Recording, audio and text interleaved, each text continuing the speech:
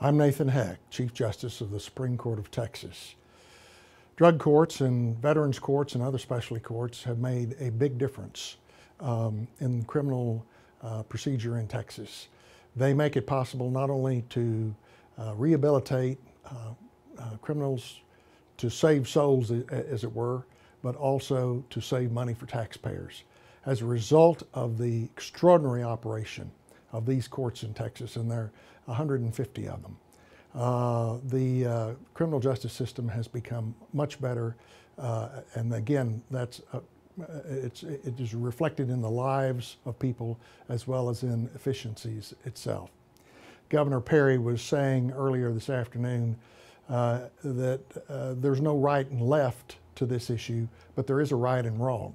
And the right thing is to strengthen these courts and strengthen the reforms that they have made in the Texas criminal justice system so that truly it works the way it was intended. The wrong way is to ignore it. We have not done that in Texas, and we are greatly benefited from all of the efforts that have been made. This is a good thing. Texans can be proud of their government.